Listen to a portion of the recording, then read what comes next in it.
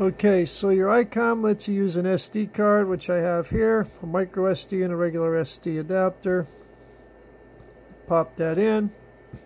It'll read the SD card. Menu, set, SD card. First thing you want to do is go down to format it. Let it format. And then this way you can save all your settings on your Icom right into the SD card. So I'm going to click on Save Settings, New File, give it a name.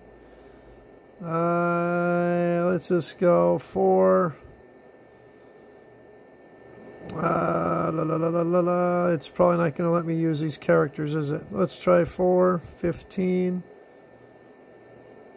20, 20.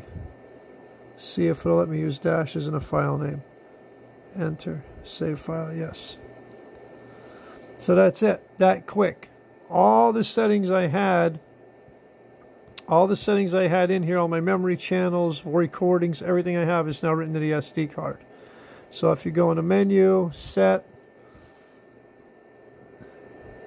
others, reset, all reset. Okay, next, are you sure? Yes. Boom. Icom resets, all resets, and there it is. Back to a stock Icom. Okay. There's no memory channels, there's nothing. They're all gone. Okay. So the magic is put your SD card back in.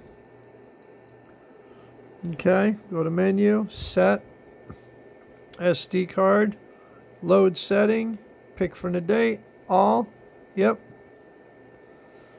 Restart the Icom, power it off, 1, 2, 3, power back on.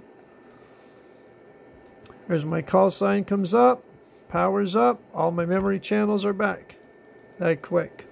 All my settings, filters, memory channels, power, everything is back. So it's a good thing to have the SD card in the Icom 7300, especially when you're just learning it. So you could play around with some settings and save it to the SD card. And in case something gets screwed up, you can always bring it back.